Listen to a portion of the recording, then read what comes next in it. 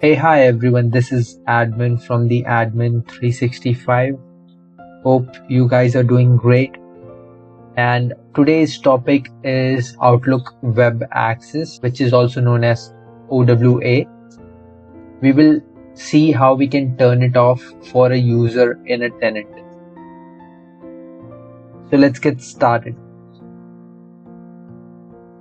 User cannot turn off their Outlook Web Access by themselves. You have to be an Exchange administrator or a global administrator of a tenant to be able to turn it off. So let's see how we can do it. So first thing we'll do is we will sign in with a global admin account. We will go to office.com. We'll click on sign in, and then we'll use the username and the password, which would be of a admin account. And once we are signed in, we will see a page like this. To scroll down here and you will see an admin type, or you can just click on the 9 dots here on the top left and then click on the admin. It will open this tab with admin.microsoft.com. We'll click on show all. We'll go to the Exchange Admin Center. This is where we control everything on a mailbox, everything off a mailbox as well. And this is a new version of it. I will go back to the classic version. Now we are in here. We'll click on recipient, which will show us the mailbox tab, and we'll look for the user who we want to turn it off for, and we'll just click on the user, a user account where we want it to be turned off so that the user cannot access it.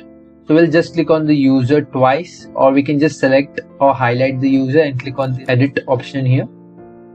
Here, once we are here, we'll have to click on mailbox feature.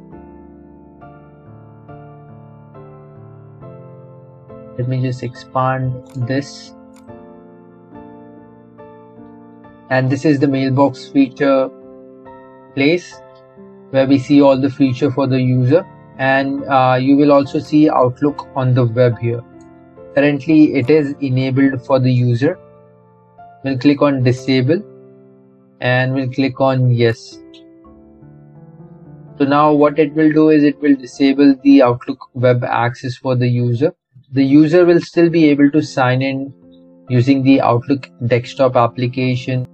This will not affect your Outlook on the desktop, Outlook on your cell phone, mobile phone, iPad. Will not affect that. It will only turn off the access of the Outlook on a browser. So when I say access of Outlook on a browser, I mean this Outlook which we see here. So the user will not be able to see this icon here. This will be removed from the applications section, and it will also be removed from here. And even if the user try to access it directly using the Outlook URL, like this URL, it will still not work for the user. So there you go guys. If you have any question, you can drop it in the comment section. Please do give it a thumbs up if you like this video. It will help to boost the video as well. And if you want me to create a video on certain topics, you can mention that in the comment section, or if you have any question, doubt about this, you can also drop it in the comment section and I will reply to it. And until then, you guys have a nice day.